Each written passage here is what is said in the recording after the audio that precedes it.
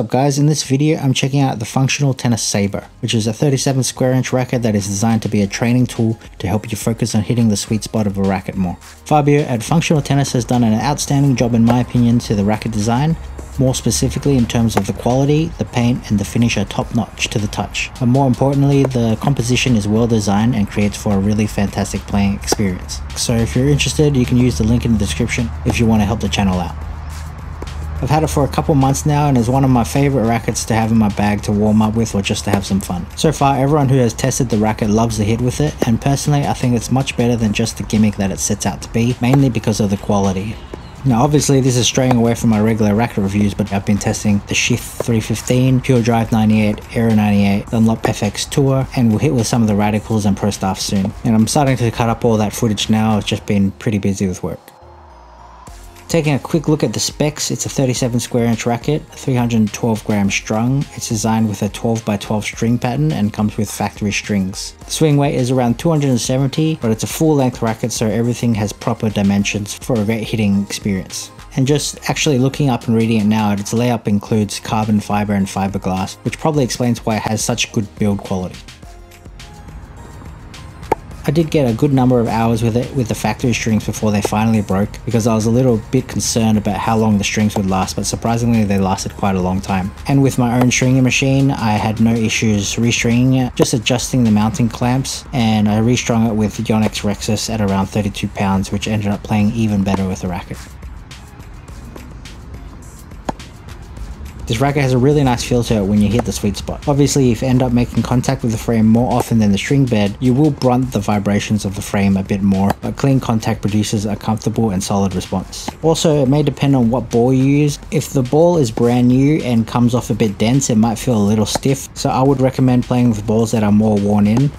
Once I restrung it, having it at a low tension helps with the plushness and also makes it feel even nicer, as just with any other racket, by the time the factory strings get to you, it's lost a little bit of life in them. With that being said, I played with them from new until breaking and thought that they performed pretty decent for a synthetic gut. Personally wouldn't recommend a poly string in this, though I've heard people put it in, but I think you would want to keep this racket as plush as possible to get the overall best experience. Because of the head size, you don't need the extra control or the stiffness.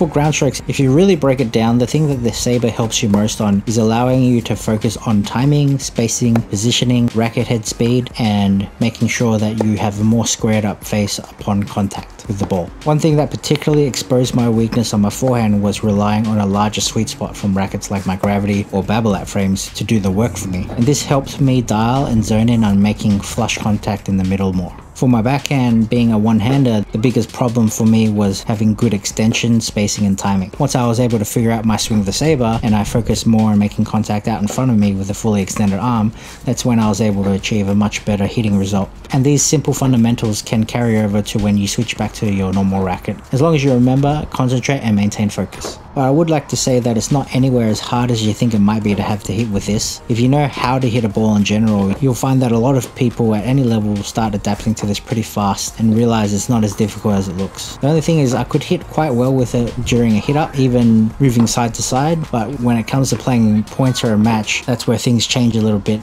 and that forces you to really be on top of the ball and makes it a much more difficult thing to handle.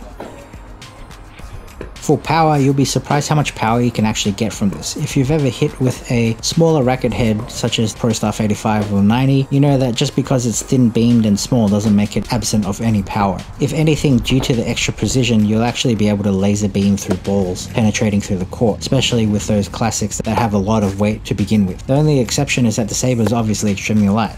But still, with flush contact, it still produces a stable and great feeling shot where you can actually notice some of the power come off quite well.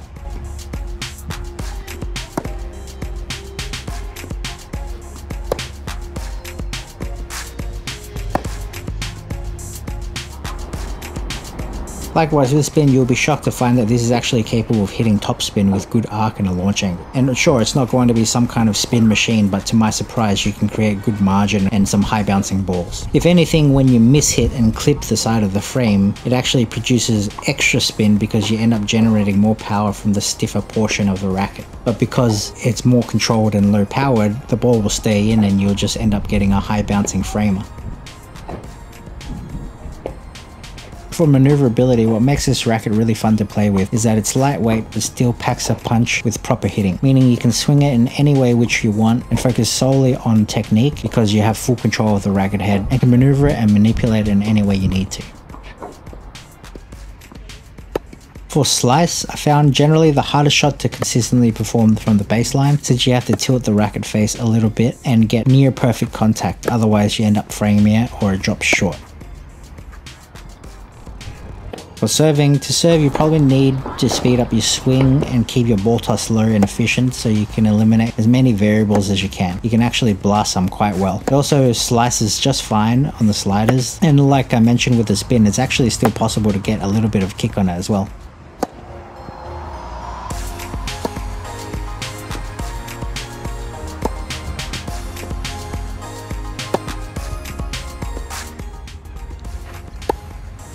On volleys, standing in one spot and doing volleys over and over is a bit more difficult, especially when I don't have the greatest technique, but I found it also really rewarding to do a finishing volley or a reaction volley in doubles or singles, which were more one-off shots. I actually did play some social double sets with this during a tennis competition, and I actually played really well overall, and I was actually able to maintain a decent hitting standard. For stability, you'll find that there's actually not that many problems as long as you hit the sweet spot, because the sweet spot is so concentrated that as long as you meet the middle, it comes off really well. The difficulty is having to find that sweet spot no matter how high, how low, or how far the ball is away from you, and having to do it on the full run when you're trying to get to the ball and get into good position rather than just focusing on hitting the ball itself. For forgiveness, like I said, it's not really an extremely difficult racket to have a hit with, and is actually a really fun experience. The only problem is when you're playing a full speed match, especially with someone who is around your level or higher, then you're going to have a lot of difficulties just because of the extra pressure of what it means to play a point and having to control the ball.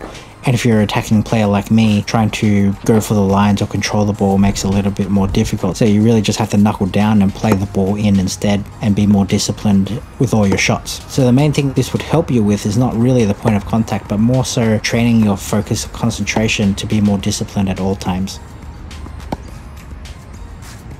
For a small and self-managed company, Fabio is doing a fantastic job creating some fun and unique tennis equipment for all kinds of tennis fans alike. Starting off with the tennis pointer and then moving on by putting his hard work into developing the Saber. With the time and effort and care that he gave to making a very high quality product, the Saber is definitely something that's practical but also lots of fun. And for everyone who I've met who's seen it, they're not only intrigued with it by its design but even more wowed by its playing experience. So if you're interested in buying one, you can use my link in the description, and doing so helps the channel continue to grow. They do ship worldwide, and they've just restocked again right now, but just know that they've sold out on multiple batches since they've launched.